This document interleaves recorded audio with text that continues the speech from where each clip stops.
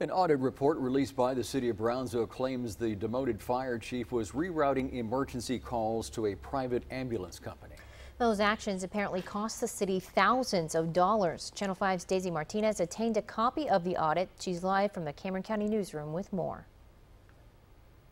The audit committee report looked at the time from December 2016 until September.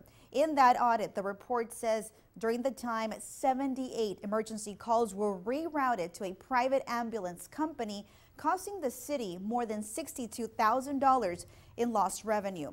According to the audit, that company is Intercity Ambulance for Emergency Medical Transports. The audit states it was operating without the proper permits required by the city. It goes on to say both the previous fire chief Carlos Elizondo and current city manager Charlie Kabler knew about it. The committee was also unable to determine if the company had insurance, properly maintained vehicles, or used authorized personnel. Concerns about rerouted calls to this ambulance company were brought to the attention of the city by Brownsville police dispatchers back in December, according to the audit. It goes on to say each time the former fire chief was asked about the practice, he would respond by saying the city manager had allowed it and there was a need for a private ambulance service in the city. The city did not announce any ramifications against city manager Charlie Kabler, who remains on the job.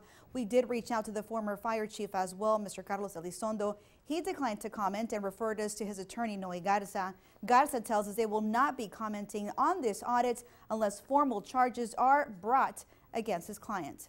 Live from the Cameron County newsroom, Daisy Martinez, Channel 5 News at 6.